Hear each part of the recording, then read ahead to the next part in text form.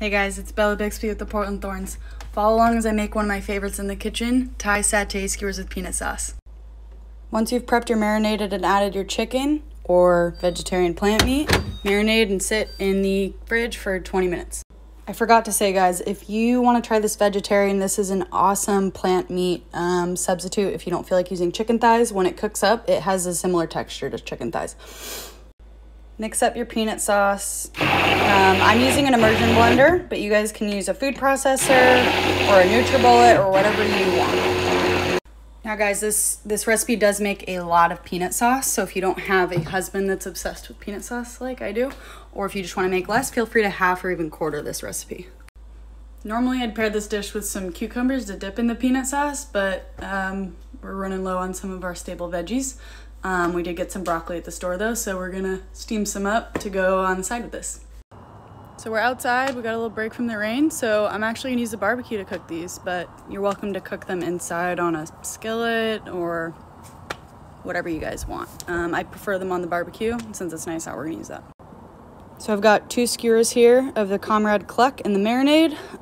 The Comrade Cluck in this package was had some smaller pieces that I couldn't skewer up, so I'm just gonna pop this guy on the grill next to him, improvise. But these guys will go on the grill like normal. Hear that sizzle? Yeah. And since this is plant meat, you can just go ahead and cook them until they're ready. Get a little char on them, rotate them, whatever, but we'll see how this goes. This is my first time doing a little skillet with it. All right, guys, let's go check on those skewers. Whew. Finished product. I got some steamed rice left over from last night. That's my dog. Some steamed broccoli on the side, our Comrade Cluck, and homemade peanut sauce. I love this dish because it's super easy. It doesn't take a lot of prep time. I have a lot of those ingredients on hand anyway. My husband loves it, so a lot of good reasons to make it on the regular. I'm excited to hear if you guys try it. Let me know how it goes. Put your own spin on it. Super flexible, super easy. You can make it vegetarian. You can make it with meat, whatever you want. So would love to hear how that turns out.